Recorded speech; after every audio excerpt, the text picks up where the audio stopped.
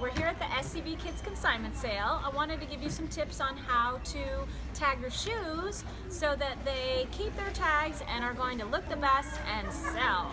So we merchandise shoes in bins at our sale by size. So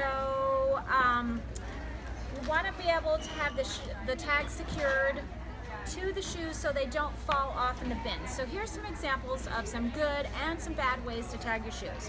Alright, here's some super cute boots. They have used the loop in the back and put the shoes together with a zip tie.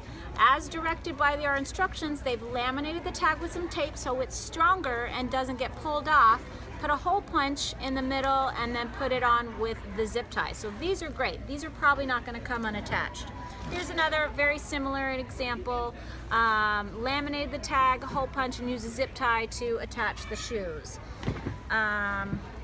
Zip tie, this is the preferred way. Zip ties usually do a great job.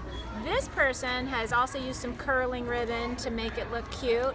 And here's another good way. Tags don't come off when you've taped them to the bottom. The only concern is make sure that the tape is not going to damage the top of the shoe. This wouldn't be a good method for patent leather shoes or some of the fancy shoes with sequins or glitter.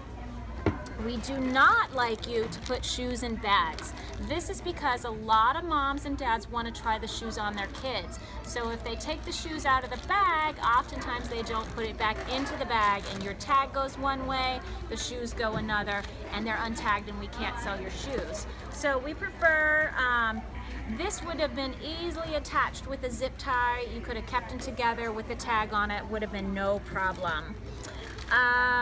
Let's see.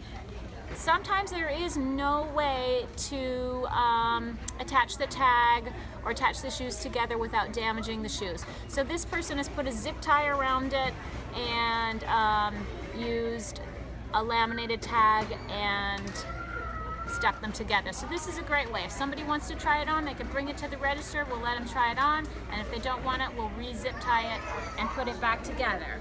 So I hope this has given you some good ideas on how to tag all your shoes for the sale so you get the best sell-through and they look great in the bins. Thanks a lot. Thanks for visiting SCB Kids Consignment.